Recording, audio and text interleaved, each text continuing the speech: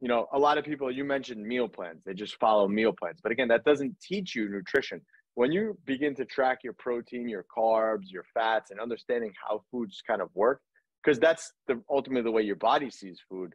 How do you break down your meals? Like, give us your hints here. So in the morning, I always have a shake. Always. I need to do it. I know that I need to do it, so I do it. Um, I'll definitely have a shake, maybe a protein bar, depending on the day. Lunch, lunch is where I get a little more routine based.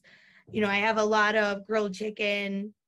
I love tzatziki, and it's great. You could put on anything.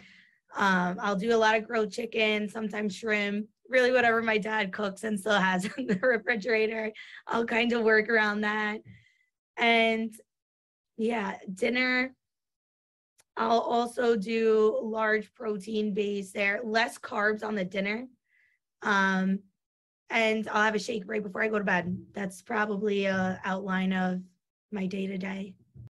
Our overcrowded personal training gym is in need of trainers. We are drowning in new clients that want and need instruction, and we need you.